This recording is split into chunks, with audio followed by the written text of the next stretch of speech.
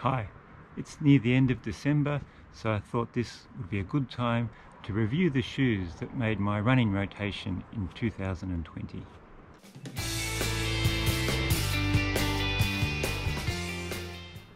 We'll go more or less from fastest to slowest, so we'll start off with the Saucony TypeA8. As you can see, I have elastic laces on these at the moment.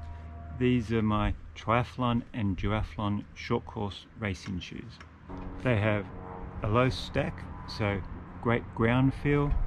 They're quite low ramp, but they're the lightest shoe I own.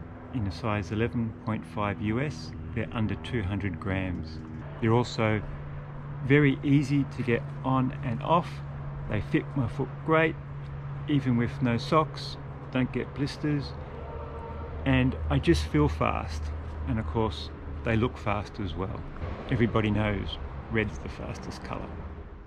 The next shoe is very similar, same brand. This is the Saucony Fastwitch. It's a racing flat like the TypeA8. It just has a little bit more stack, a little bit more protection. It's going to work on the runs a little bit longer.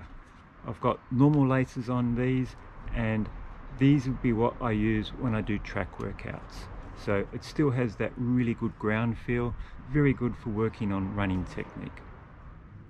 That brings us to my current favorite pair of runners, the New Balance Fuelcell Rebel. You can see a lot more stack height. It's got a lot more cushioning, although it's still quite a firm shoe. It's a little bit heavier than the racing flats, but still a very light shoe. And it has a nylon plate, which not a carbon plate super shoes, but still gives you quite a good rebound. And you'll see I've got these with elastic laces. These will be my race shoes for Olympic distance triathlons and half Ironman triathlons.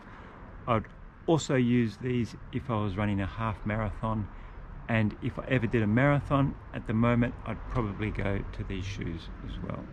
When not racing, I would use these for tempo efforts and threshold efforts. So I can use them, and I have used them on the track, but I think these are probably better suited to just that slight pace off the track, so the fast, longer intervals.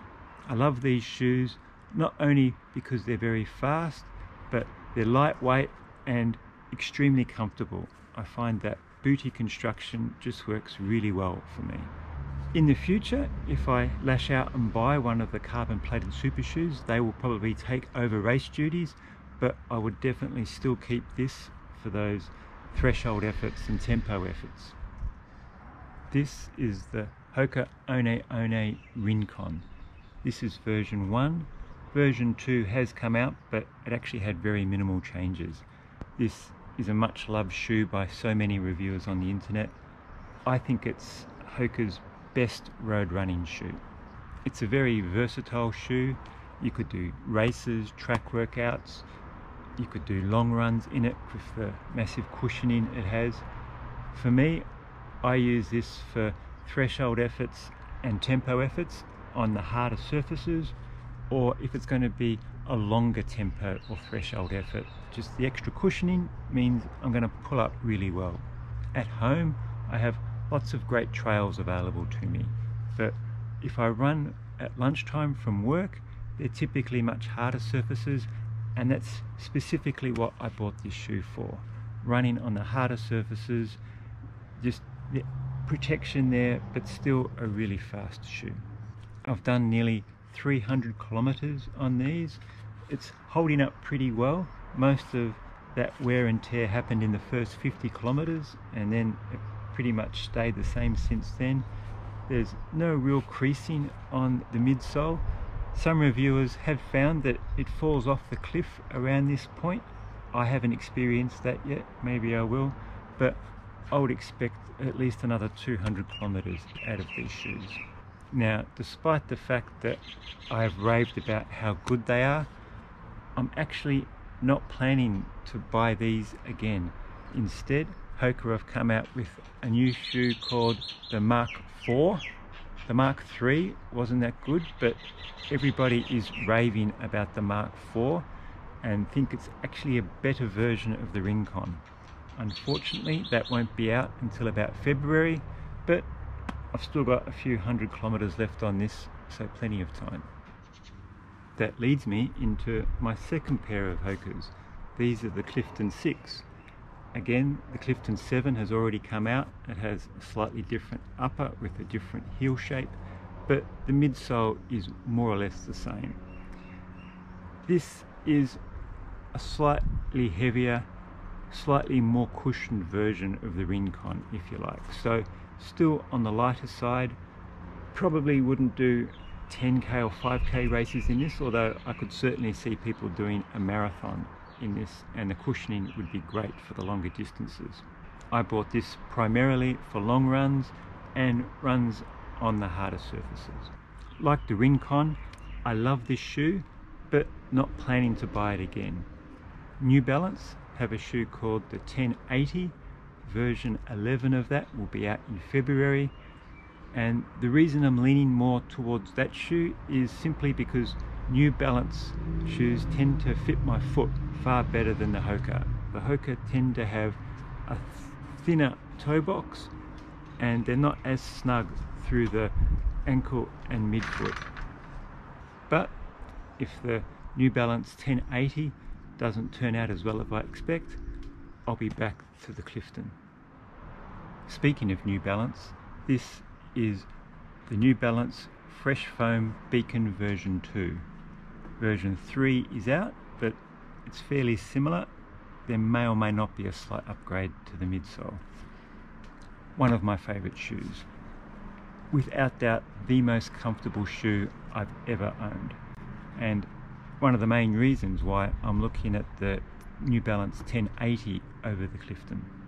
When I did my review of this shoe, I wasn't sure whether I would buy it again, but now it's a definite buy. I've done nearly 400 kilometers in these shoes, and they're really my go-to runner. If there's any soreness in my feet, if I just feel like a comfy run, these are great. They can run anything. They're very versatile. I found the weakness of them is that they didn't have a lot of energy return, but that's really not everything. Sometimes just having a really comfortable run is great, and these are the kind of shoes that make you look forward to going for a run. So these are the Beacon version 2. The version 3 are definitely on my buy list. That leads me to the last pair of road running shoes in my rotation. These are the Asics GlideRide version 1. Version 2 has come out. I think they're actually heavier, which was my main complaint about these shoes, the weight. They are the heaviest road running shoes that I have, but they are very good for long runs or even aerobic runs, as long as you're on a hard surface. I didn't find they worked that well on the trails. Although they're quite heavy, they're very comfortable. They have a decent sized toe box, and you do get quite a bit of energy return with that distinct rocker. Going forward, these would be the type of shoes I would leave at work to do those lunchtime runs where trails are not usually available. That leads me into the trail runners. This is the Saucony Mad River TR. It's sort of a crossover shoe, so you can do road running and trail running on this. It has really good grip, I found, on the mildly technical trails.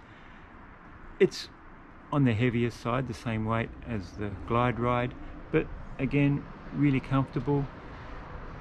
It doesn't excel in any area. It's sort of more of an all-rounder. It's kind of good at everything without being great at anything. I've enjoyed running in these, but still undecided about whether I'll buy them again. My latest purchase was the Hoka One One Speedgoat 4. I'll do a full review on these shoes once I get them to 100 kilometers, but so far I absolutely love them.